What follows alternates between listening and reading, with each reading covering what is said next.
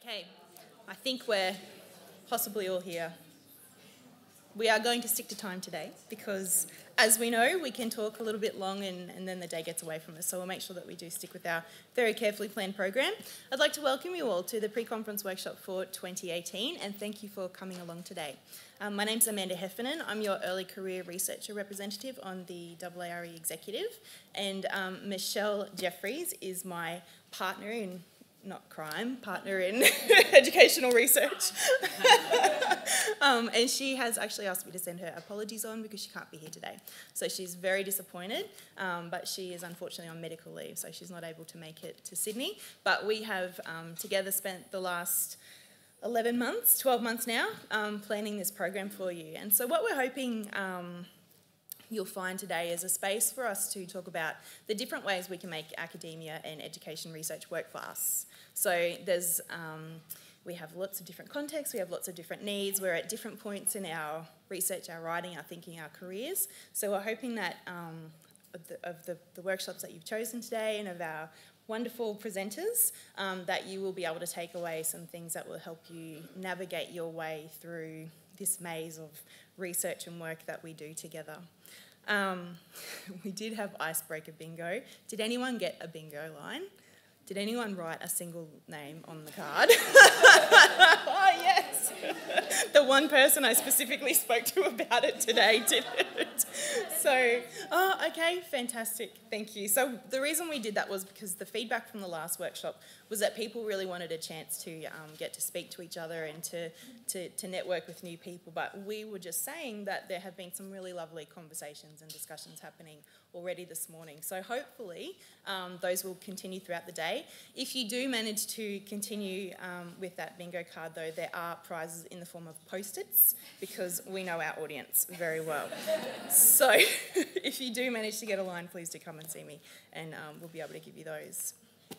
So we're going to start off our morning today with a welcome to country from Uncle Ray Davidson. So I'd like to introduce him and thank him for coming along to get our day started.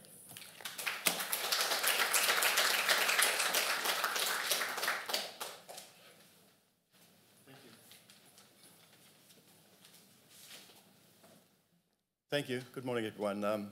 Actually, getting up then was a little bit easier than I thought it was going to be. Just to explain quickly, my name's Uncle Ray Davison. I'm here this morning on behalf of the Metropolitan Local Aboriginal Lands Council. The Lands Council and its members being the custodians to the clan groups of the Eora Nation give me permission today to come along and welcome you all to country.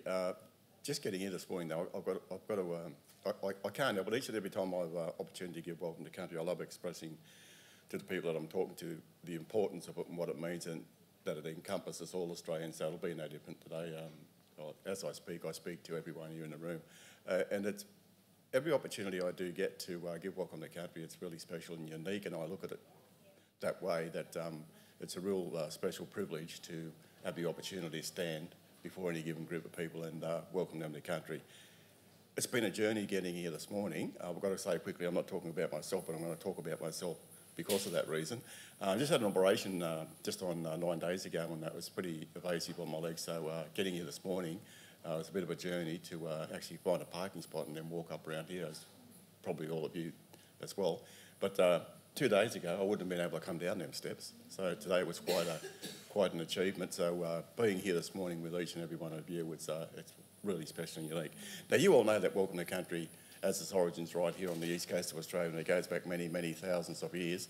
We've always had Welcome to Country when we have big celebrations and big corroborees, and we celebrate by song and dance. It's done today as I'm doing it orally. It's no less significant, it holds the same importance. So today is a gathering, this is a corroboree, so we're continuing on that tradition that's been going on for thousands of years, because Welcome to Country doesn't see Aboriginal or non-Aboriginal or our ethnicity, it just sees us as Australians. So once again, regardless of whether we've been here for 10,000 years, 1 year, or a new child born today, if you're born on country, then you're part of country and you belong to country. And it's lovely this morning as well, knowing that I can get up and give welcome to country without being in that little specific time frame of you've got to speak within a minute or 2 minutes or so. So this morning I've been given a couple of minutes, but I'm not going to be here for 20, so don't worry. It's only a short moment. But having said that, because of that, I can deliver welcome to country in a relaxed way. And I love saying to people, I don't have a set speech or a set talk. When I give welcome to country, I do what I call having a yarn. Within that yarn, I deliver the protocols of welcome to country. And part of that is saying as well, when I have opportunity to give welcome to country, it's not always just from that traditional perspective, but it's from an urban Aboriginal Australian perspective of being born in this beautiful place here. And I can't help it, I get really very, very cheeky about it. The most beautiful, being born on the most beautiful traditional land, the most beautiful city in the most beautiful country in the world, and I get the opportunity to say that repeatedly, with apologies to all people. But you know, well, no matter, and when we talk about country as well, the country we come from, within Australia, as Australians, we all know that when we say country, it's the area that you come from. You belong to that area. We don't own country; country owns us. So no matter how long we've been here, the country that you come from, you have that connection. Now, I was born at La Perouse, where the Europeans first touched the east coast of Australia. My clan land runs from Circular Quay right through up to Redwood and right around this area here. So my people, the Gadigal people, have had the longest continuous unbroken association with Europeans since the settlement of Australia. But as I said a moment ago, it's not always just from that traditional perspective, but it's from an urban Australian perspective of being born on this country and growing up around this area here. There's no part that I don't go to that I don't have a personal connection with, the same as each and every one of you.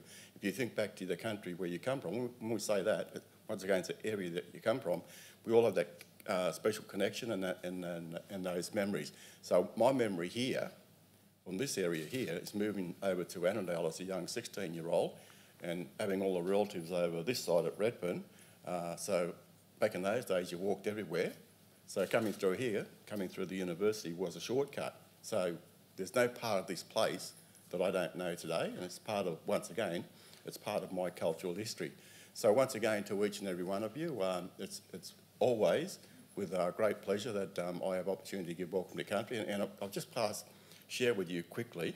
I had a great pleasure 2 days ago of giving welcome to country out at East Ed, the celebration of 200 years of the lighthouse out there, and it was quite spectacular and quite moving being on a place that we have that significant history that belongs and is part of all of us, you know. So once again, no matter how many times I give welcome, whether it's 100 times or once a year, each and every opportunity I have to give welcome is as important as the last time or the next time that I'll give welcome to country. So once again, to each and every one of you, thank you for listening, and may the spirits of my ancestors walk beside each and every one of you and protect you whilst you're on Gadigal land, Eora country, as I know they walk beside and protect me.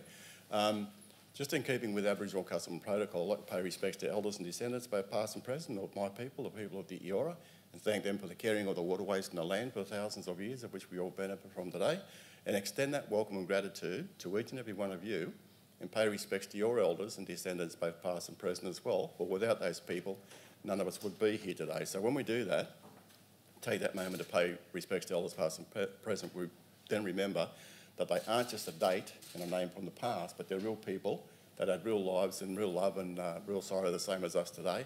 And without those people, none of us would be here. So once again, to each and every one of you, welcome to my country, welcome to your country, welcome to our country. And just in closing real quickly, you know that we're all on our journey of life, and I'm a bit more advanced than a lot of you people here today.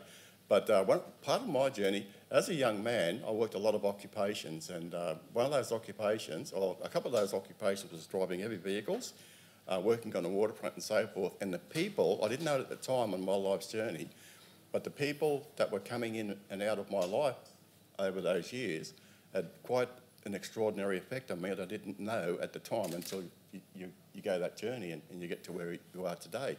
And one of those people out of many, many, many was an Italian gentleman I met way back in the late 60s, who came across just after the war, and Ezio Walgardi was his name. And the stories that we'd sit and yarn to each other about during our smoko breaks and stuff like that was quite extraordinary. And he was one of those first of many that had that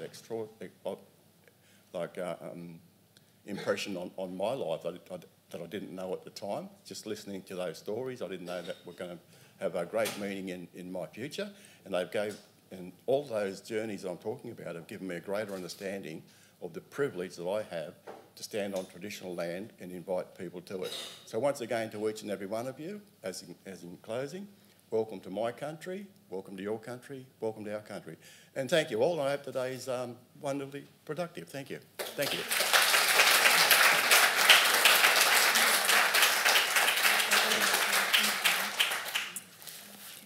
And Michelle and I also felt that it was important that we acknowledge, as your representatives, the traditional custodians of the land. And we wanted to recognise that teaching and learning has been happening for thousands of years on this land, and that under this concrete and asphalt, this land is, was and always will be Aboriginal land. But we also recognise that we have come here from across the country, and some of you from across the world. We've got some international guests today as well. So we want to acknowledge the traditional owners of the lands on which we work and research and spend our time every day as well. So we also wanted to now welcome, we've got a double duo today to open the conference. So we have Annette Woods, who is our president, and we've also got Deb Hayes, who is our incoming president. So I'm going to welcome Annette up to open the conference now. Thank you.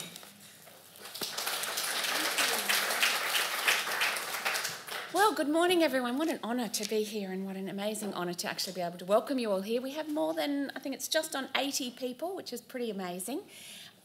Just before I started, I also wanted to acknowledge that we are standing on other people's lands, and that's really important, I think, to actually just stop for a moment and think, you know, on these same spaces have been spaces where people have come together to talk about kids and health and young people and pathways and education, really important conversations. And for me, whenever I'm going to be engaged in these kinds of talks and yarns, as Uncle called them, really important to stop and think, you know, it kind of puts into perspective, I think, what we're doing today, right? We're still having really important conversations, but we're having them on lands where people have been talking about similar issues and similar problems for many, many, many thousands of years. So, you know, an important thing to start the day with, I think.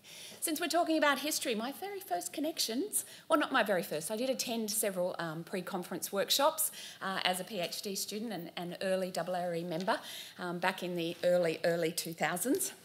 But my first connection to actually kind of organising these sorts of things was when I was on the local conference committee for Brisbane back in 2008. And at that time, we'd had a bit of a break and not had pre-conference workshops for postgrads and early career researchers. It was a bit of a humbug around that, you know, really they weren't that useful. People weren't that, you know, they wouldn't bother to turn up, and, you know, how could they bother to come a day before the conference? And if they did come then, they might not come for the whole conference, these sorts of things.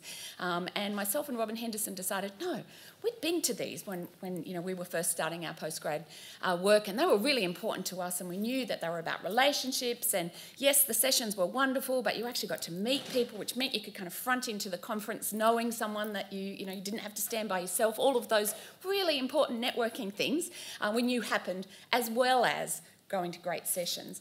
So we kind of, you know, fought a little bit, and we were told, yes, you could have them, but they must not cost anything. So we called on our friends to come and present, and that's kind of still the tradition, because everybody that presents for you today is volunteering their time, which is wonderful, right? We have amazing members in AARE who just keep giving. So remember that as you start to join us as an association. I went to the bakery and bought muffins and instant coffee and tea bags, and that was our breakfast. So when I have a look at just how far they've come in that kind of decade and a half, and how wonderful over many years, brilliant people like Amanda and Michelle and the many people who've gone before them, who, you know, work really hard to bring together a really strong program for you, to make sure that there's plenty of room for networking, those sorts of things. I'm always amazed each year when I am welcomed down to welcome you, that just how amazing and how much these have grown. And we certainly didn't have 80 people, but we did have a lot of people, and we did manage to keep that budget balanced, which was great. So, and they've continued since then. So for those of you, and I know we've got a real wide variety here, we have some already long-term AARE members, we have some members that, you know, are just joining and just coming in. It might be your first conference. And we also have people who are here for the day, which is wonderful. Try us out, and we'd love to have you as members, clearly. We're doing lots of things for postgrad and early career researchers. We had conference bursaries this year for the very first time, in recognition of, and trying to say, look, we understand that the context of academia now is a little less friendly perhaps than we might hope in terms of people moving into full-time jobs and getting tenured positions and those sorts of things. So we know it's not easy. We know it's not easy as a postgrad student as well. We honour and recognise your commitment, and we're very welcoming and very, very happy to have you here, and we hope that it's a very useful day. Consider also our special interest groups. If you're looking kind of for a smaller group within a big group, those groups of people will allow you to kind of consolidate in your particular area, which is wonderful as well. And throughout the conference program, I think there's something like 35 special events that SIG coordinators have organised across there. So have a look at the program for those sorts of things beyond just the papers as well. Brilliant keynotes throughout the week. And just one other little thing I did want to tell you about. We've had a really interesting working group running all of this year after a motion at our last AGM. Our last AGM we had over 100 people attend, and it's not always been that big, so it was quite remarkable to see that many people in the room really wanting to get involved in the association, which was wonderful. And we had 2 motions put forward by people from the floor. One of those was about the fact that AARE should make a statement about refugees and asylum seekers on Manus Island, and we've extended that, of course, into the detention program, and you may well have seen if you're involved in the association, we've done that throughout the year and made sure that it's come at particular opportune times. So that was the first motion. The second motion was that AARE actually make some kind of stand or get involved a little bit in the notion of what's happening with the casualisation of the academic workforce and how that might actually be implicated for building rich teaching and research lives as a education academic. So we've had a working group working on that. There is a session, a special session that will run in the conference program, and I'm actually really proud of that because a few years ago, the last couple of years, we have had not the same sort of session, but a session where people have come together to talk about those sessions, but it's happened outside of the program, so at night. And this year we're in a position to actually have that kind of work happening within the program, and that actually is something that's very important, I think, for the association. So have a great day. I don't want to waste any more of your time. I know you're edging at the bit to get out there and actually have some conversations. I don't know that we've actually got them in the room, but thank the presenters. As I said, we have amazing volunteers within our association that just keep coming back and doing that kind of work, and that's the only way that we are actually able to be the association we are, is based on the volunteer work of many, many hundreds of people. But I want to thank those that are actually volunteering, especially for us today, and special thanks, of course, to Amanda and Michelle in her absence for the amazing work that they've done this year. So thanks very much and have a great day.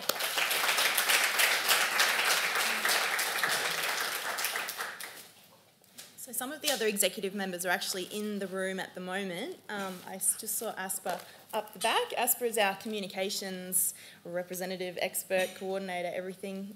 As I said, we've got Deb Hayes, who is your incoming president from next year, and it gets to have a little bit of her life back, perhaps. Is there anyone else that I can't actually see? We've got Lisa Hunter up the back. And Deb Cunningham. Oh, just behind the camera. And Nicole Mockler. A journal editor. So Nicole is someone that you want to bail up at the conference. Now, there is actually a special opportunity to spend some time with Nicole and the rest of the editorial team of the Australian Educational Researcher Journal, which is, of course, our AARE journal, and we don't believe in metrics, but it is now a Q1 journal. So for those of you who are constantly being told to publish Q1, publish with Nicole. So, Nicole, would you like to just let us know when that session is? That is Tuesday lunchtime, I believe 12:30 to 1:30. The idea is that you might grab your lunch and come along. It's going to be very informal, just an opportunity to meet, talk about the journal, about academic publishing generally. So come along and see us. Thanks, Nicole. And can we just mention the Edu Research Matters blog as well, which is run by AARE, ably edited by Marilyn Parker and Asper. Just going to wave her hands up there. So can I also add that when you publish in AARE, also consider writing a piece for the blog. Sorry.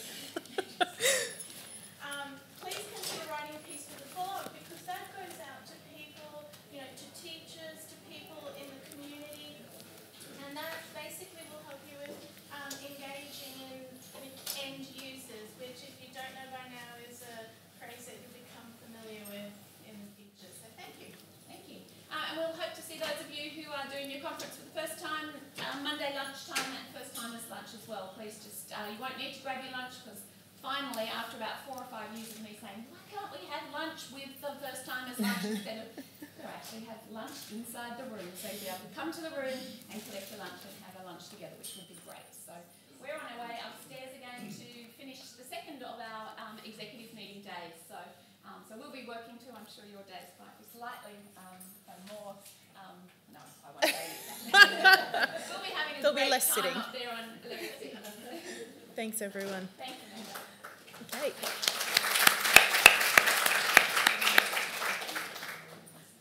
So it is my great pleasure to introduce our keynote speaker for this morning, Dr. Naomi Barnes. Naomi is a lecturer in literacy and she's an early career researcher at the Queensland University of Technology.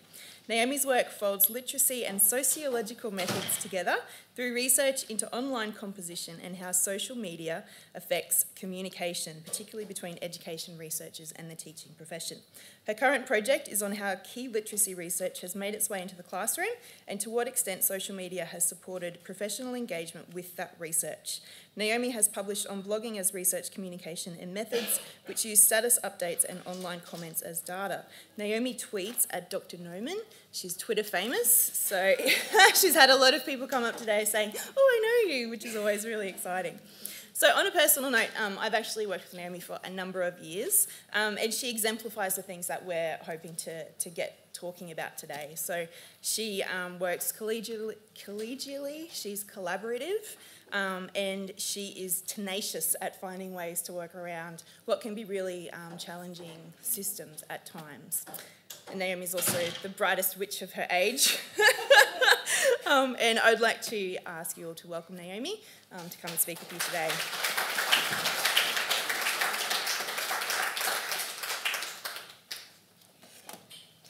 It's nice to see you all here today.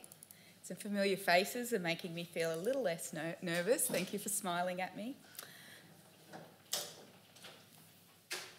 Okay, so that's me. Last night I got teased for putting a title slide in because you're not supposed to anymore. Those sort of things, but there's my title slide, so if you want to tweet or you want to email me afterwards. And this is what I'm going to talk about. Well, this is what it was called 6 months ago when I put in my abstract. Okay, just so you don't get a little bit disappointed. All right, before I begin, I would also like to acknowledge and pay respect to the Gadigal people of the AARE Nation. As we share knowledge and teaching and learning today, I would also like to thank those who have made it before me. Sorry, I'm going to cry. My mum went here to the Teachers' College just across the way. She came here and was involved in the feminist and anti-war protests of the 1960s and 70s. Sydney University is very strong in that activist history. I'd also like to acknowledge Chancellor William Manning, who agreed to admit women to university. This university did it 30 years before Oxford and was one of the first in the world. Charles Perkins, the first Aboriginal man to graduate from Australian University, and the activist culture of the 1960s and 70s drew together civil rights, women's liberation and early gay liberation movements. Without them, I could not stand here today before you. So how did I get here, basically? Have you ever been for a walk in the city? Who here is a tourist? Okay, do you tend to go down to the harbour? Do you intend to go and check out the Opera House, all those places? Well, it's very nicely paved, wide boulevards to put lots of people through them. Who here's a local? Where's the best coffee? Because I haven't had a good coffee yet today. You might not want to share it with me because it might be your little secret and you don't want hordes of people descending on your favourite coffee place and turning it into the harbour, basically. So what I want to talk about today is how I got here, okay? I'm going to say it was by sheer bloody mindedness, basically, quite a bit of privilege. And I just want to quickly talk about that. I wouldn't be here if it wasn't for my partner who worked a shitty job for 6 years while I was doing my PhD and could work part-time, drop my teaching wage. But today I want to acknowledge that privilege, but I also want to talk about a little bit about the bloody mindedness and how I got here. I wasn't very wealthy the way I grew up. And I was always told that education would get me out of the poverty. And I know it's way more complex than that, but for me it's worked. It's about saying, I never want to be like that again, and education's going to do it for me. So I continued to work hard. I got kicked over so many times, and I've stood up again, and I continue to work with this sheer bloody mindedness, basically. So basically, I'm standing here before you still just finishing up being a sessional academic since 2010. I have my first contract for more than 3 months, and I'm at QUT, who, I don't know, I'm just going to be arrogant about it, who are pinching themselves about what they got. And so I'm going to talk to you a little bit today about how I got here, basically. So, as I said, so some of you are going to go down to the harbour, right? You're going to have a look at these boulevards, you're going to have a look at these beautiful places at what is Sydney. Some of you knew where to go to get coffee before you got here. And you went there. You might have your secret places, your locals, the place where the person who serves you coffee sees you walk in the door and starts making it for you. So what I'm going to talk to you about today is about being a local in your own research journey and to avoid being made to feel like tourists can tell you what to do. Because basically, that is my journey. It's been about ignoring the tourists and believing and loving my local. All right. As we continue to go to our locals, the city changes around us. Our footprints make a difference. So basically, if you have a place that you love to go and everybody else discovers it, they continue to want to go there as well, and our city changes around us. Once grand old buildings become dilapidated, and then they become boutiques with markets, Airbnbs, and basically places that used to be places of ill repute are now tourist attractions. So this is what a research journey can be like. You are the one who is looking at the places where nobody goes, the places which are local to you, that you have fallen in love with and you want to understand. You are not there as a tourist.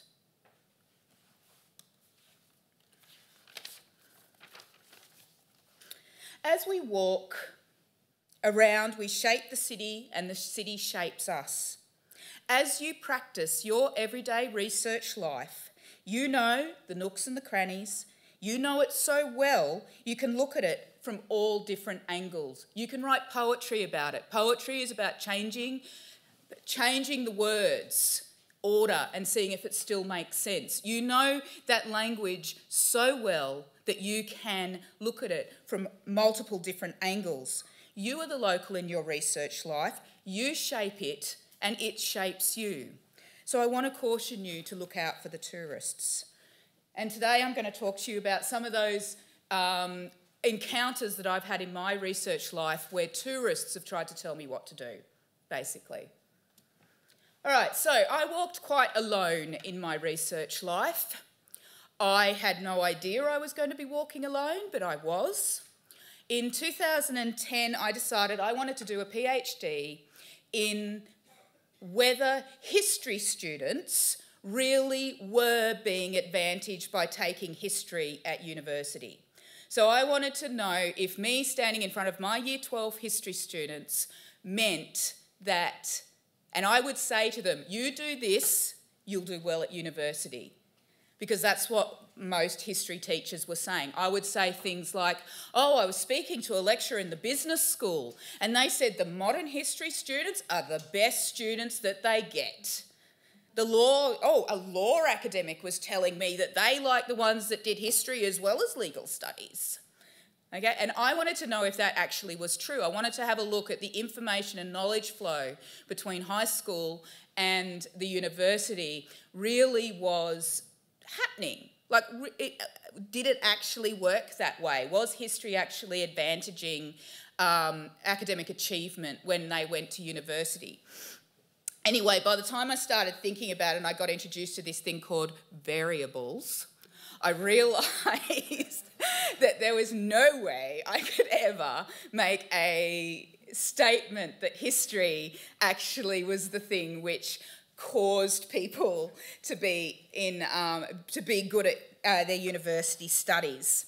So I started looking around to what else I could do. I'd been accepted into my PhD. Let's have another think about what's going on. I wanted to talk with young people. There was this thing going on, which everybody thinks is a nightmare now, but it was really trendy back in 2009, called the first year experience and student success, and which resulted in those of you that are sessional teachers, your surveys. So apologies for being a part of that. Basically, I was told you need to work in the first year experience. You need to understand how students are feeling success in the first year experience. And I was like, okay, all right. So I changed my mind and I went off on this other really dynamic new area of learning, of higher education research. Started reading around, and one of the things which I noticed when I was reading around in the literature on what's now called student success literature, but back then first year experience literature, was that the kids, I shouldn't call them kids, should I? Sorry. The students' voices were nowhere in that literature. So it was all academics saying, this is my experience with the first year experience. And this is what the students have said to me in my tutorials. So very small, focused, I'm a great teacher and these students have come to me and told me what they think type research. And I said, well, actually what they really think isn't there, because we know about the power dynamics between a teacher and a student. They're going to sit there, no matter how much they love you, they're going to sit there and tell you what they think they want you to hear. So I decided that I was going to get the student voices, and I was going to get the student voices in a way that nobody else had ever got the student voices, because there was this little thing that was released in 2005 and went viral 2007.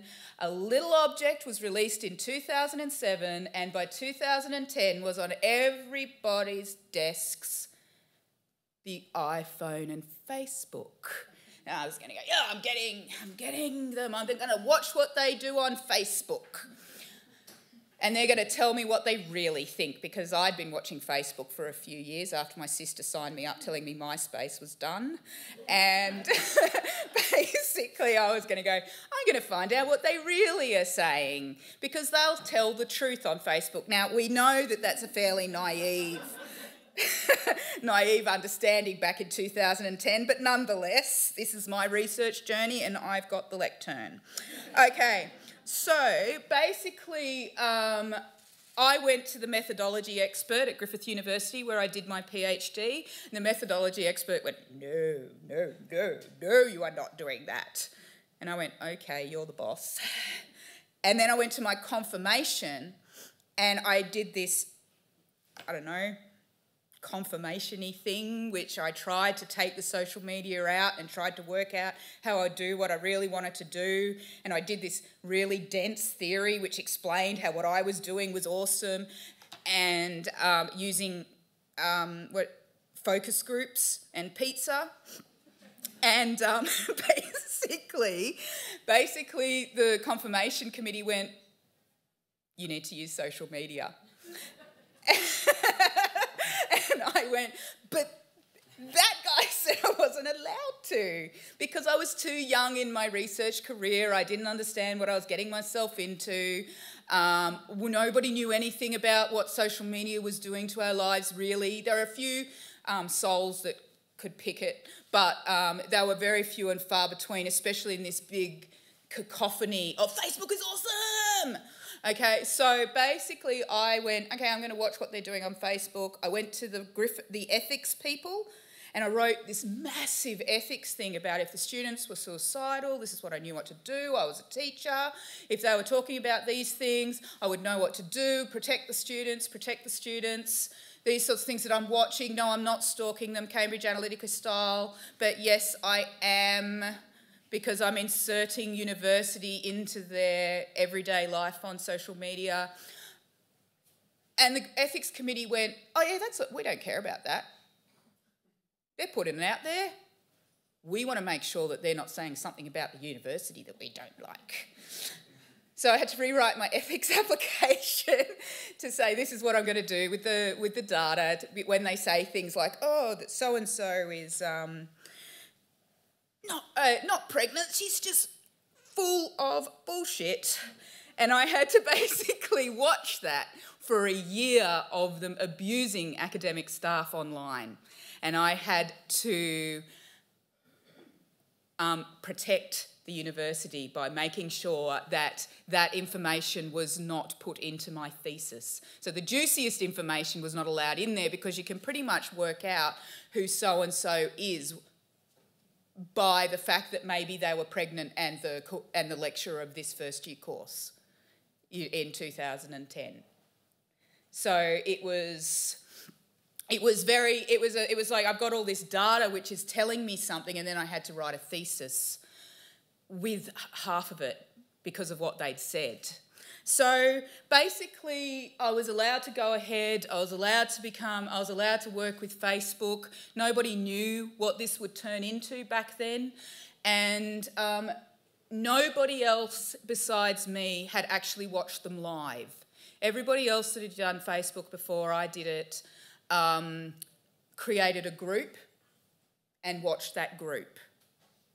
I just became friends with them and watched Facebook for a year, wanting to poke my eyes out, basically watching 17-year-olds Facebook for a year when Facebook was a bit more like Twitter, where people would just Instagram wasn't really around, and it was all basically just putting their stuff out there all the time so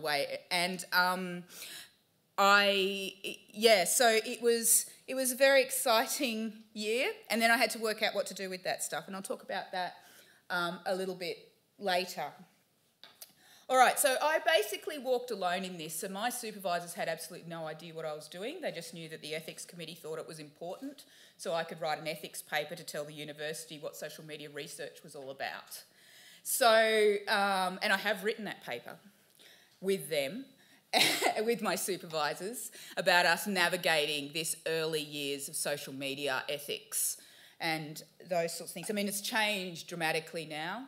It's much harder to do what I did. I got that little gap in time where people, before the door shut on being able to stalk people online for academic reasons. Okay. All right, so what I want to talk about basically is how I worked within a system that kind of wanted me to be there but didn't really want to know me.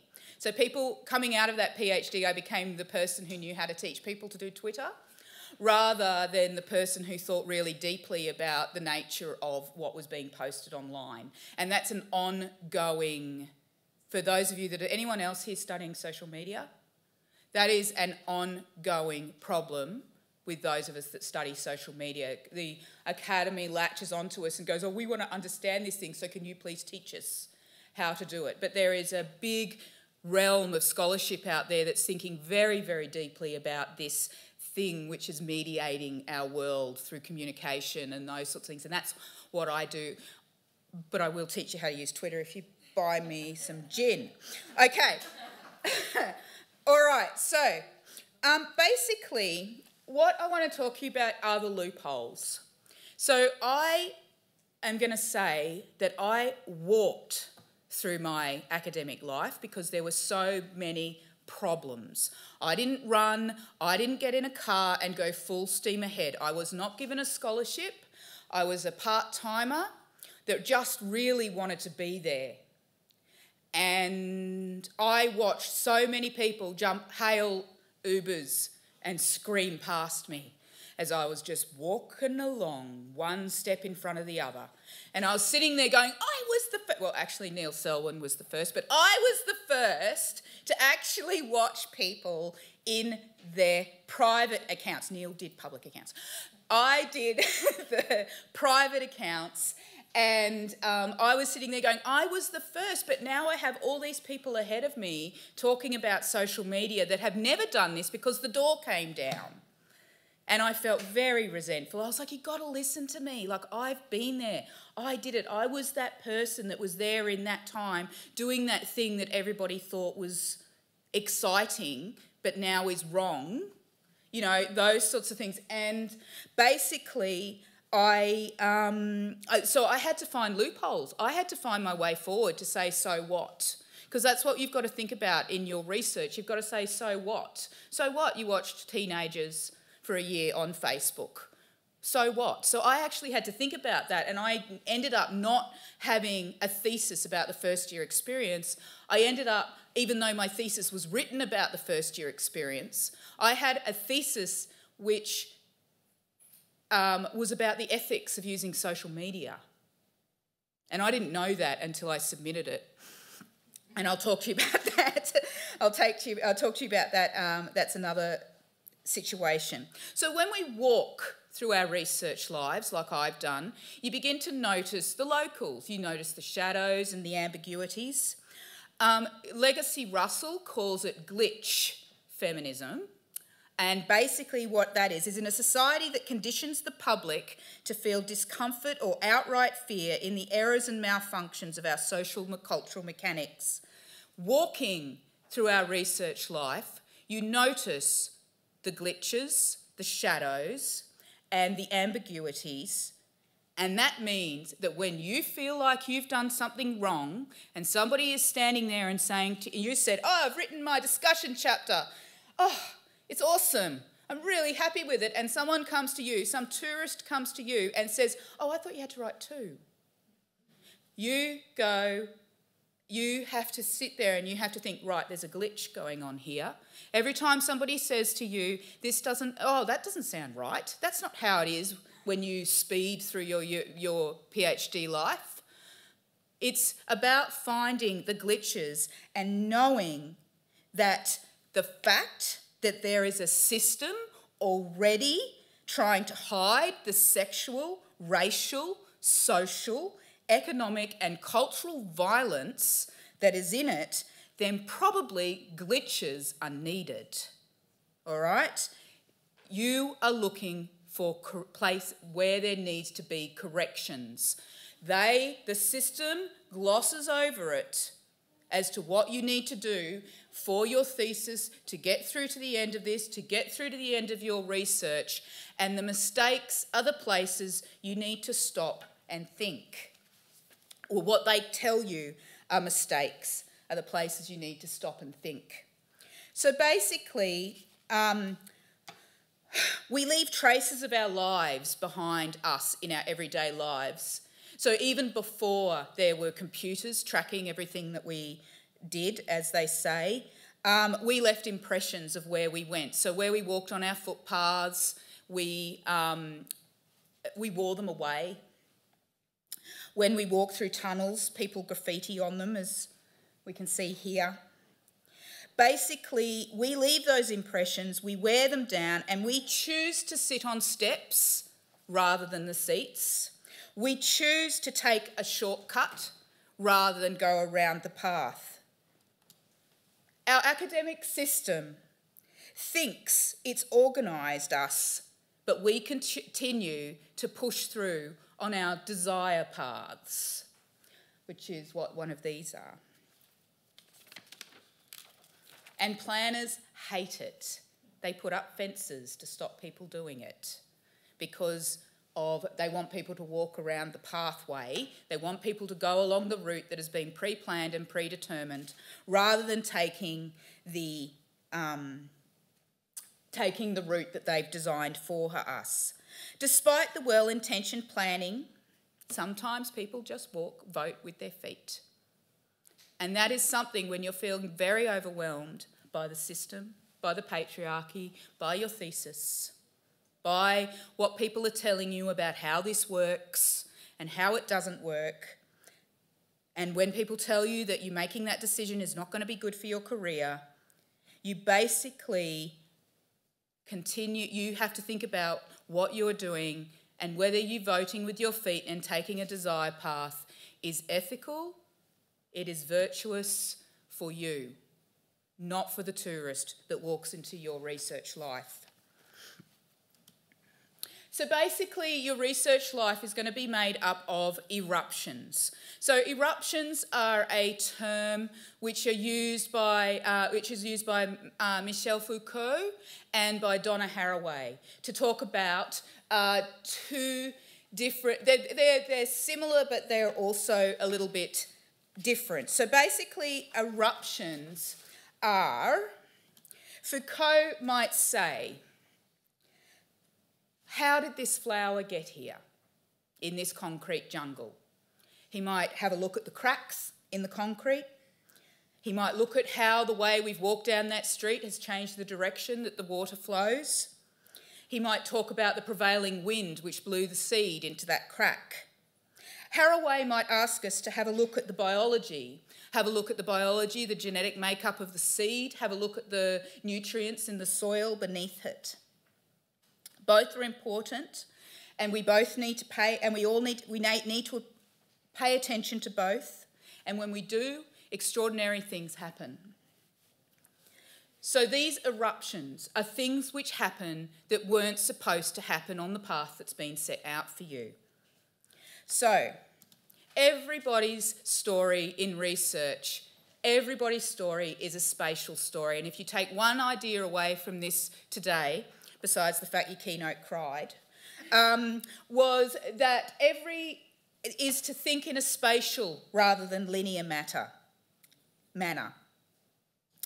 If you took my story as a linear and discursive, so if you read it down the page in a line, you might be asking yourself, how come she carried on?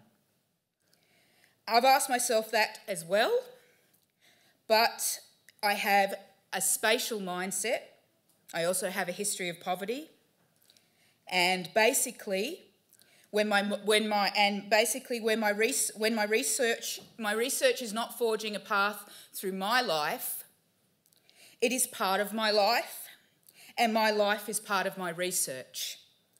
I think the first time I realised this, I was reading Laurel Richardson, and she was talking about sociology and about the fact that nothing is done without an agenda. So back in the 1980s, early 1980s, late 1970s, Laurel Richardson, one of the first women to be appointed as a professor, tenured professor in America, was talking about how even a cancer researcher is there for an agenda. They might have had somebody who has died in their life, and that's the reason they're there. So no matter how much people insist that there is a scientific approach to this, that you have to remove all the fluff and just get to the randomised control, it doesn't work that way. So even the people who talk about that are there because they have a love of students. They have a love of education. They believe that this is the right path for getting the right results. And that is the agenda that people are there for. It's not about thinking of it as right or wrong. It's about thinking of it as what is the reason somebody is here and why are they doing it. So basically, I have a spatial mindset. And basically that means that when I get an eruption in my life. I do not see it as a barrier for me going forward. I stand there and I look around and I say, what else is there? What other way could I think? I talked about all those Uber drivers going ahead of me in social media research. I sit there and I go, I read them and I go, what are they saying that me walking have noticed that they have not? So here's one of my eruptions. These are my daughters. They were both born during my candidature. I did my confirmation 8 months pregnant with the tallest one. Okay, so basically people kept saying to me, you're going to have to stop. You're going to have to. I thought that I was the only woman in the world who had ever had a baby during her PhD. I had 2. Has anyone else had multiple? Look at it. Look at this. It was not until I got on Twitter that I realised there were others. Okay, because everyone tended to hide it. I remember in my masters, I studied a historian called Londa Scheibinger, and she did some research into academic women who would pretend they'd gotten fat, take their 4 weeks leave, have a caesarean and go back to work and not tell anyone they'd had a baby in the 1980s, because it was basically, it's the end of your career. Now, having read that in my worked with Londa Scheibinger in my master's research, when I walked into Griffith University, I said, they're coming with me. I am going to stand there and I am going to say women have children when they're PhD age. It's okay. All right? So my eldest did poo on the dean's floor, but we won't go there. That was an eruption which I picked up the child and ran out, hoping the smell didn't linger. Okay, basically, so also it makes it much... So what happened is having children slowed me down. The eruption slowed me down. It also meant that I became a social media researcher, because when my eldest was born, as I said, my confirmation, I was 8 months pregnant. I've got to keep an eye on time. I'm just getting too excited. How much time have I got? 35. Oh, I've got heaps of time. Basically, I set up these focus groups with first-year students. I booked a room, I ordered pizza, and they didn't show up. So all I had was Facebook.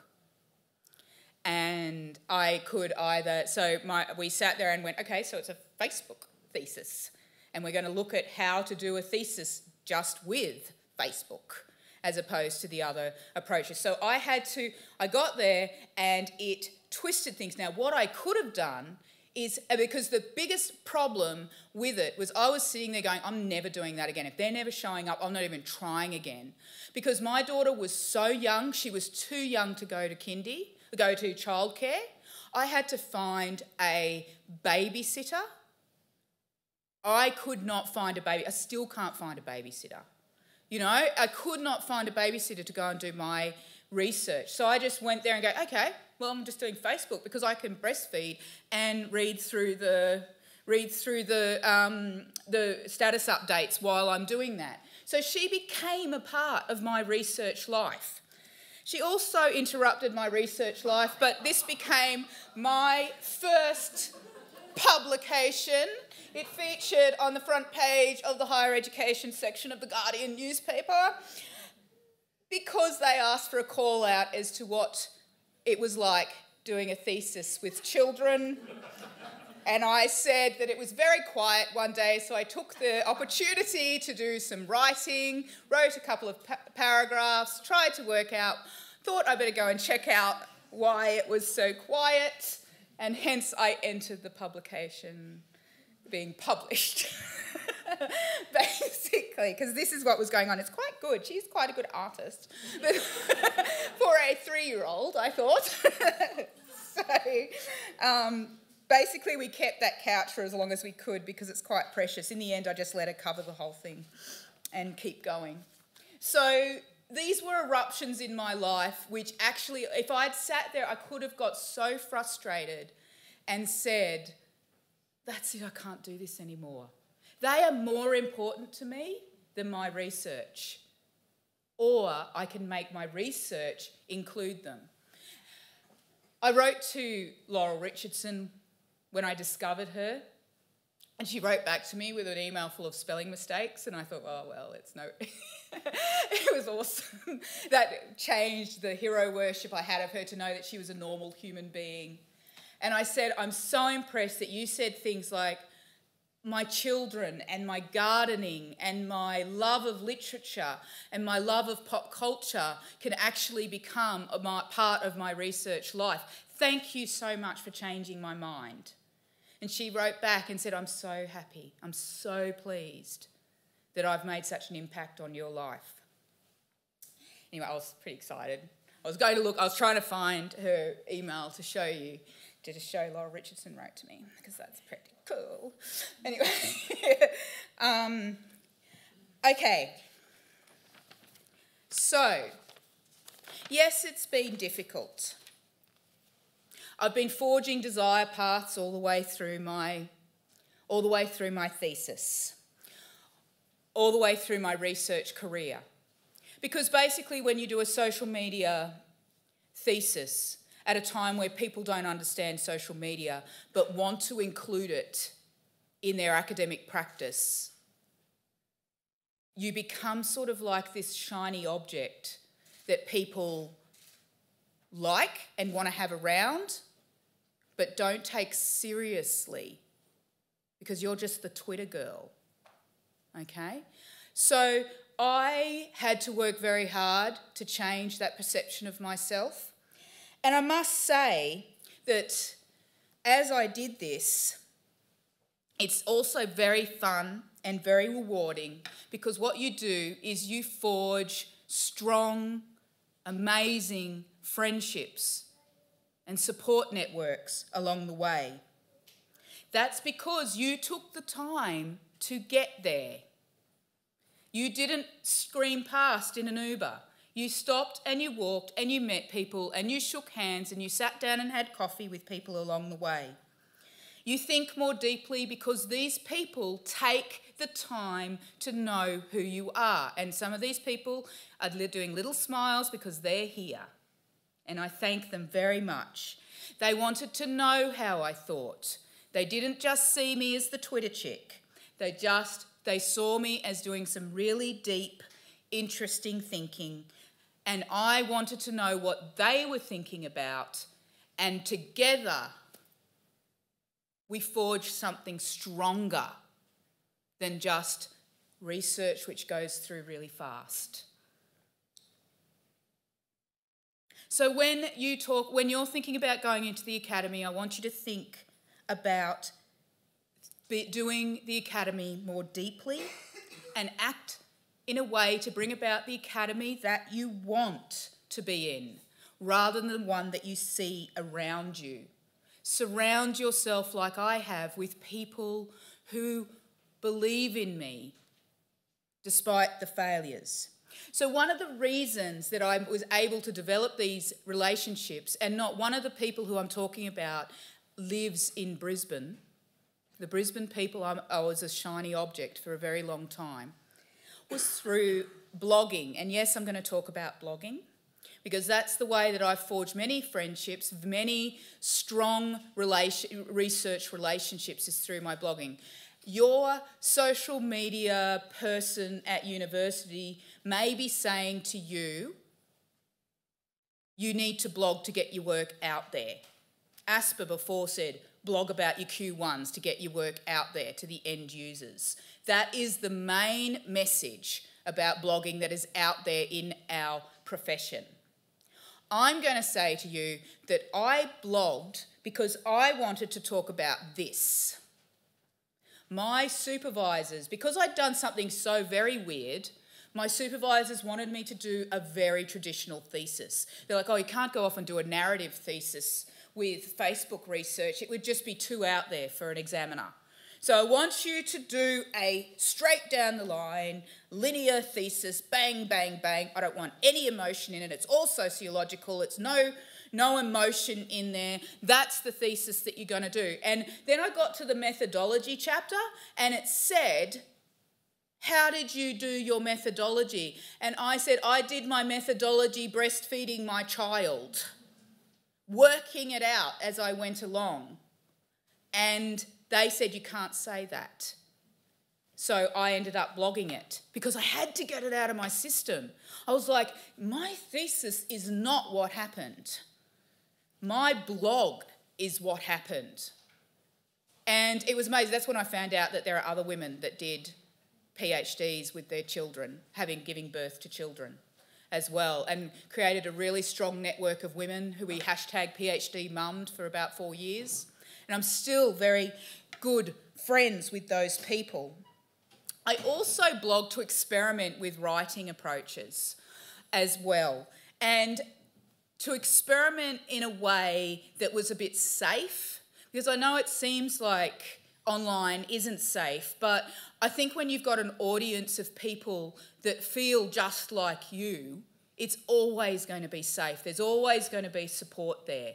So I slowly began blogging about my ideas.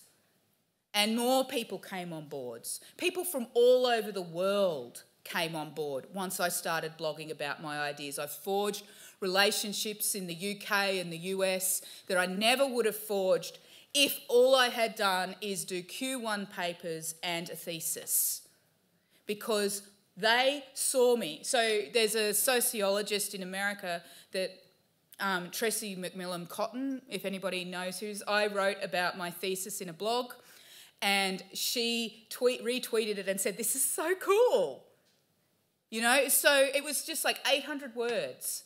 This is so cool. And now we talk about stuff all the time, and she's like really Twitter famous, and like a key person in digital sociology over in the US.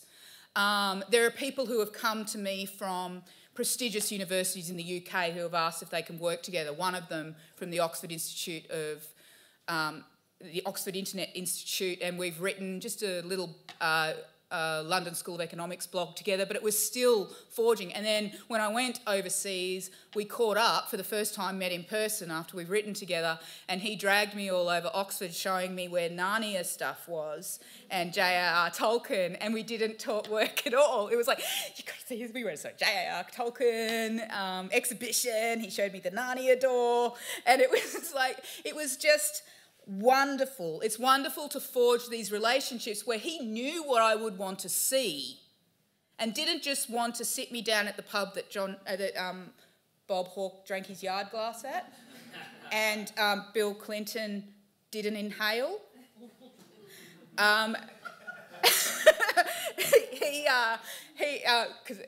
We sat down and we talked about the Lord of the Rings, you know, those sorts of things, because we knew each other through our work. Okay, so blogging isn't just about getting your research out there. Blogging is about talking to people. It's about forging relationships. And that's how my relationships are forged. I'm not standing here today and doing the academic you must blog, but I think it's really important. Like, I have forged relationships with people I don't see every day, but I have not... it's still quite difficult on the ground, because people still don't quite get it on the ground. I have to explain it. And then I sit there and just go, okay, fair enough. You just don't get it. I'm not even going to try. Okay, so it's still quite difficult on the ground.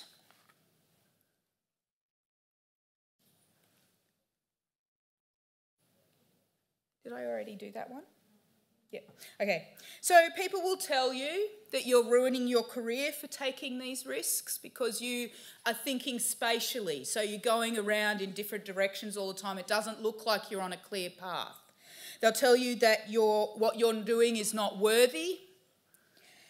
They'll think that you did a PhD in how to use Twitter and not take the time to know you because they are only looking at the objects in your research life, which is basically just the title, possibly the abstract, which is a good reason to say that that's why they're important, by the way. Okay.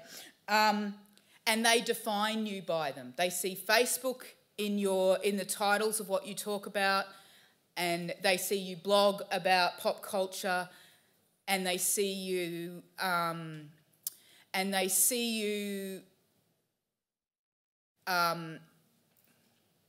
lauded by those that do support you, but they do not show up to hear you talk. Okay, they're not interested in you. So don't give them the time of day. Do not give them your emotional energy. I don't care if they're a professor. If they do not know who you are and are acting like a tourist in your research life, dismiss them like you would dismiss a tourist at your local coffee shop. So are you forging a new path? Do you believe in it? Are you open to thinking spatially? If they haven't taken the time to know you, don't listen.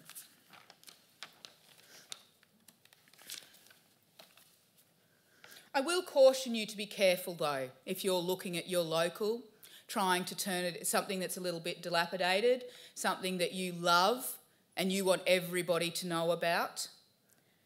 I want you to think about the paths you travel if you decide to take this process. It is even more important to slow down when you are forging a new path. Think about the possible consequences of telling everybody that this is a great place to hang out. Appreciate those who have gone before you. Appreciate the professors that you disagree with but made it possible for you to be there. Approach them with a sense of grace. I do not agree with you. I do not agree with your processes. However, thank you so much for doing things that allowed me to come behind you. You were just as important in getting me here, even though I no longer agree with you. It is a spatial relationship where everybody is there for a reason. It doesn't matter if they're quant, it doesn't matter if they're qual, it doesn't matter if they want to do randomised control, it doesn't matter if they want to do autoethnography. They're all there for a same reason when you take it in at a spatial level. So be careful about the way you speak to each other. Be careful about the ground you bulldoze over to forge your new path, or are you just going to create desire paths? Because sometimes the new way is worse than the old way. So you need to be careful. You need to know your academic history. You need to know why things came from where they came from. So I really like to know about all these big name philosophers that we talk about. I want to know why they decided to think that way. I want to know why somebody thought that this was a really good approach. Okay? I want to know all that why.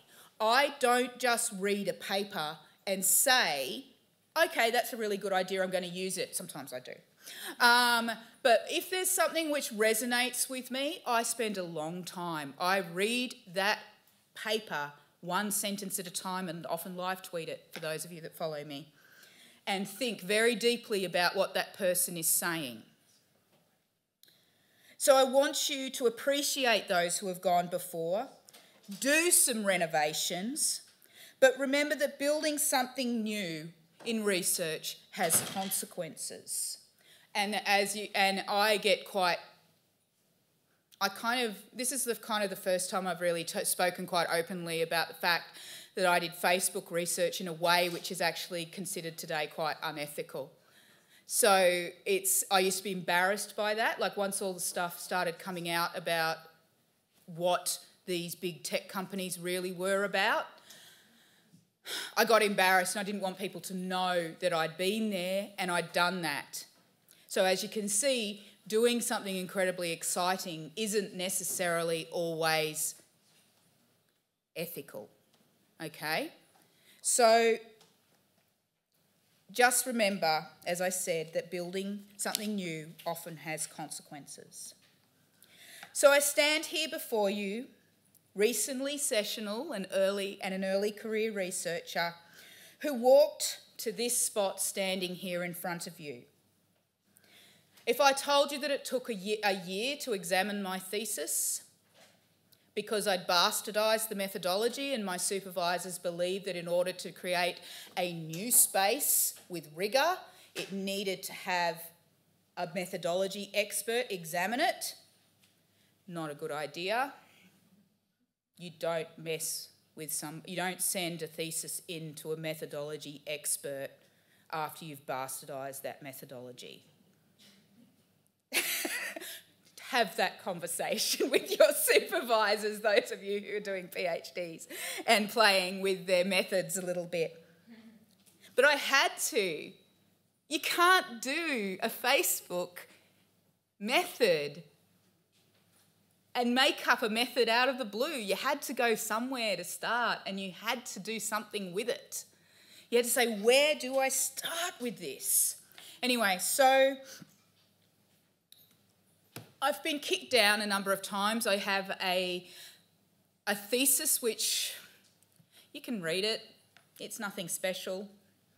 I have a group of people who asked me if they could sent me their phone numbers and asked if there's anything that they can do every time I got rejected from the 50 jobs that I've applied for. Rejected from the university that brought me up after being promised during my PhD that there was always going to be a place for me here, and then academia changed and they could no longer look me in the eye because it was no longer true after being promised for so long. So having done that research across the time where academia has changed dramatically as well, I've had lots of crying, I've had lots of hatred, I've had lots, but I wanted this so badly.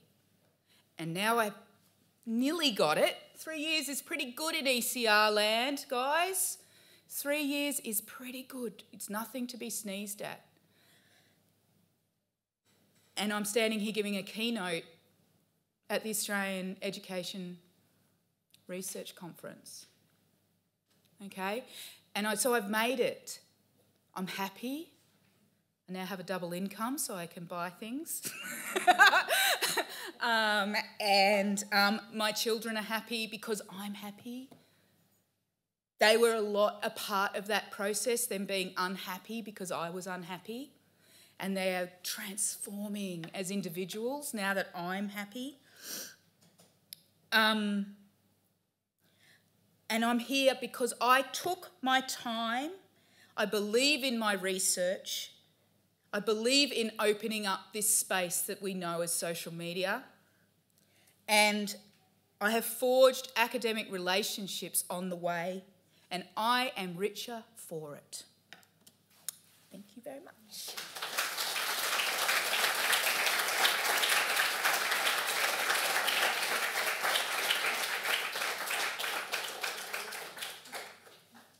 Oh, there's a clock up there.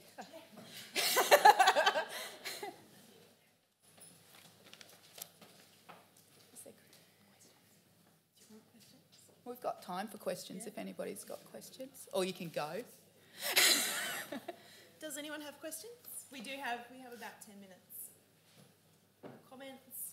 There were, I cried within the first 30 seconds of that. So I think from judging by the Twitter feed, a lot of people really connected with what you were saying. So I'm pleased. I will say that... I will say that my workshop after this is a safer space and we're going to have these conversations. I've talked. So there's room to have these conversations in my workshop afterwards if you don't want to have them right now. But there was a question? Yeah. I'm just curious. I experienced the same as your elders, not elders, your supervisors and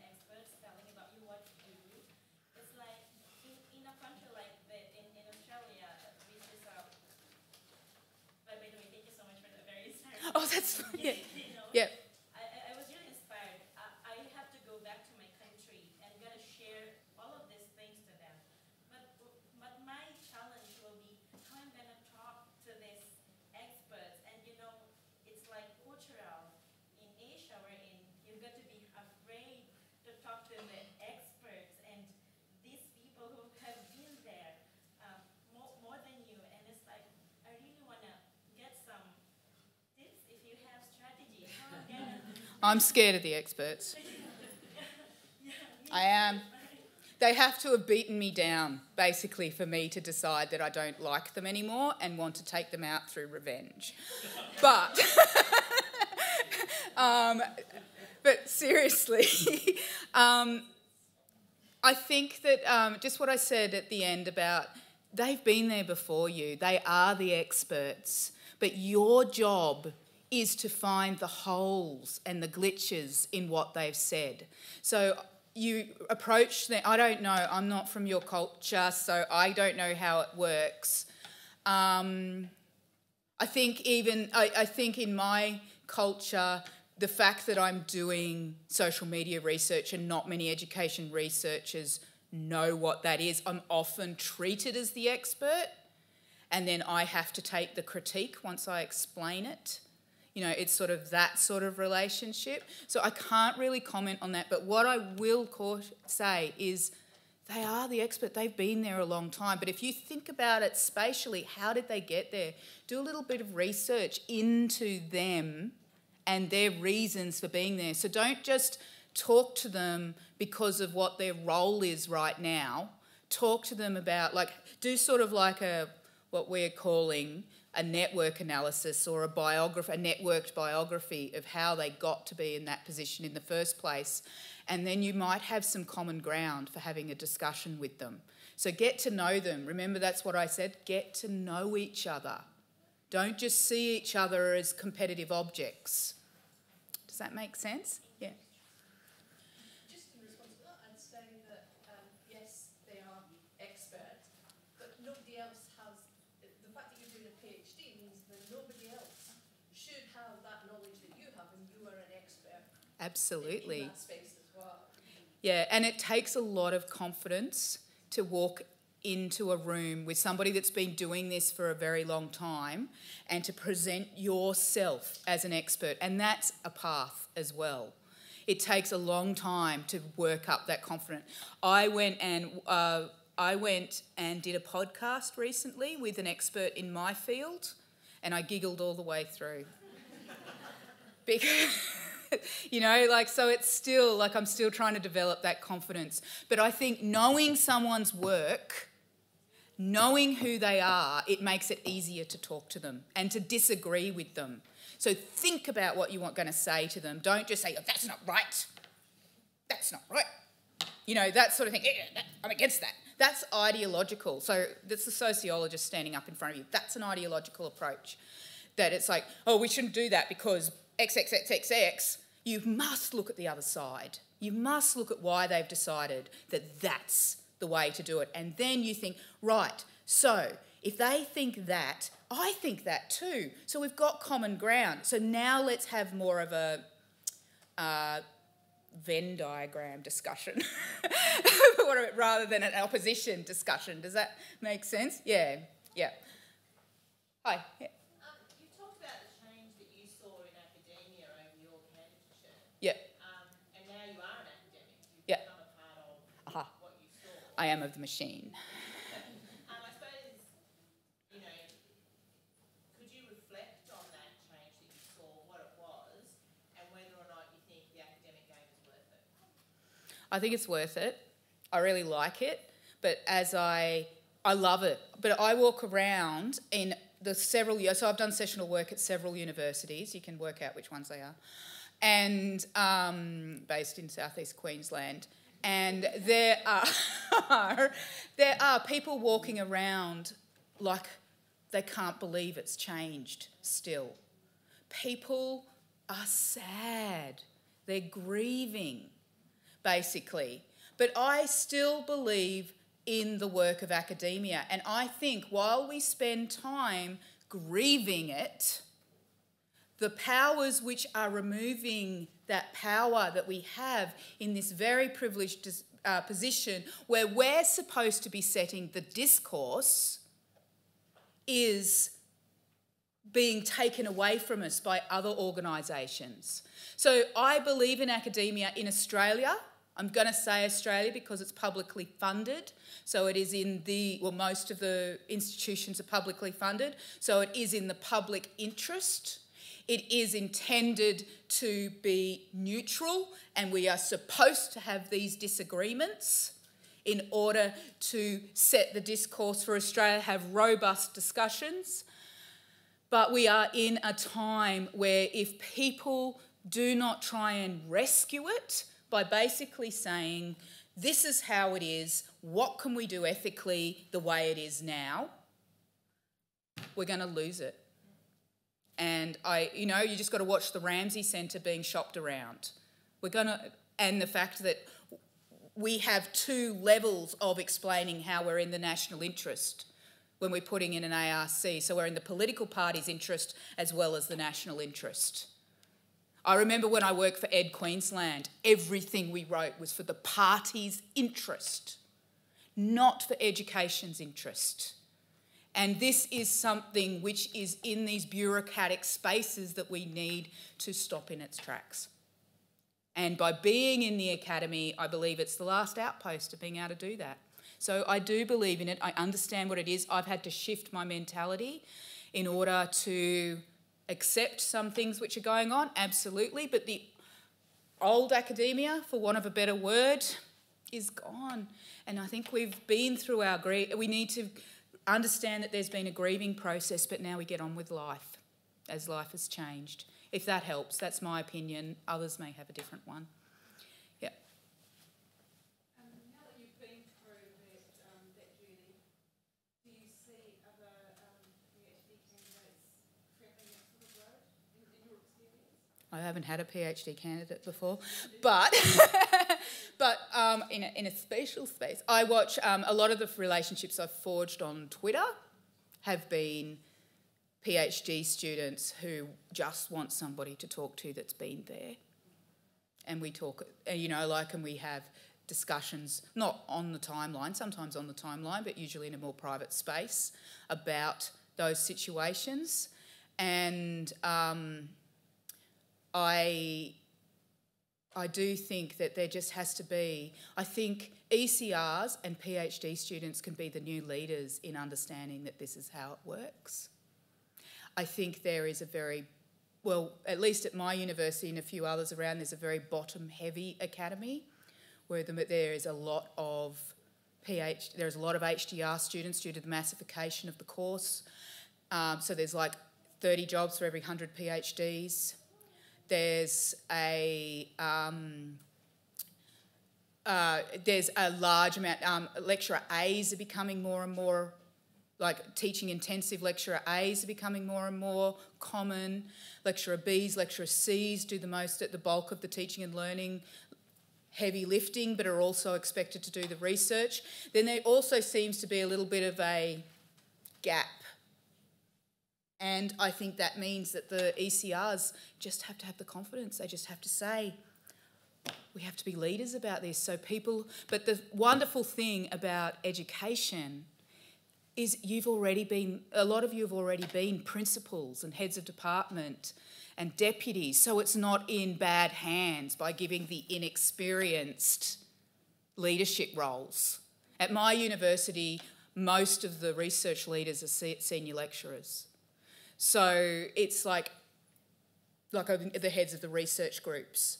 And so I think we have to acknowledge that this is where the academy is at the moment, is the people who are less experienced are becoming leaders. But as I said, principals, deputies, heads of department, heads of curriculum are what quite a number of these people are. So they're quite used to being leaders of corporations. I think we've got time for one more, if anyone. No? Thank you very much.